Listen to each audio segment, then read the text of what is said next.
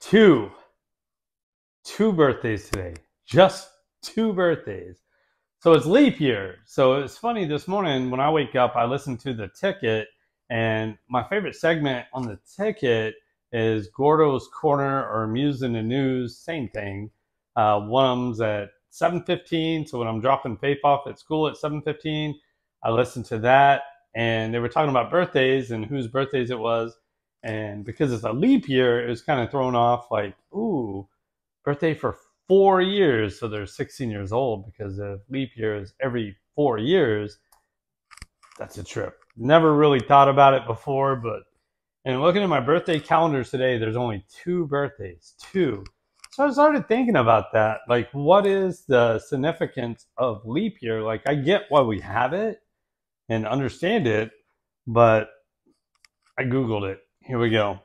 So chances of being born on February 29th are 1 in 1,461.